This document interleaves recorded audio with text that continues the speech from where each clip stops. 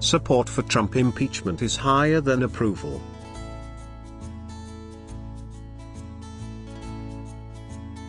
Virtually every single poll tracking President Donald Trump's approval rating showed the figure plummeting Monday morning, well below the margin of error compared to the rising level of support for impeachment, following his controversial decision to withdraw the United States from the global Paris Climate Accord and amid an ongoing investigation into his campaign's possible ties to the Russian Kremlin. The president's approval rating dipped from nearly 42% to just 36% over the weekend, according to a Gallup daily tracking poll published Monday.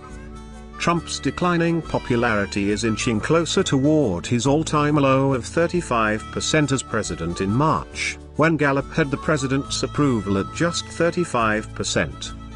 What's more, nearly 43% of American voters support the idea of beginning the official impeachment process for Trump, according to a Politico Morning Consult poll published Wednesday. There are slight discrepancies between several leading polls as to where the president's approval officially stands, though each tracking poll published Monday and throughout the weekend seemed to show a decline in popularity following Trump's decision on the Paris Accord. Even right-leaning poll sites like Rasmussen Reports are indicating dips in support for the president's job performance, reporting 54% of the nation disapproves of Trump's tenure as commander-in-chief as of Monday. Support for impeachment is now higher than Trump's approval rating in virtually every poll. Approval at Gallup, 36%. Impeachment at Politico, 43%. Whereas Trump was enjoying record-high popularity near the end of his first trip abroad since assuming the Oval Office just last week, nearing 42% or above in several polls and indexes, he's now once again in historic territory of being one of the least popular new presidents in modern American history.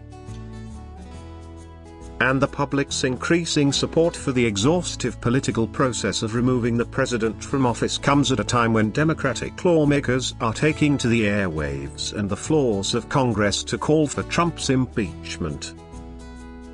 Texas Representative Al Green brought an official call to Congress to impeach the president May 17 and said shortly after he was writing drafts of impeachment articles. Meanwhile, Firebrand California Representative Maxine Waters was back on TV Sunday afternoon demanding her colleagues take Trump's impeachment and the allegations against him concerning his business interests and ties to Russia seriously.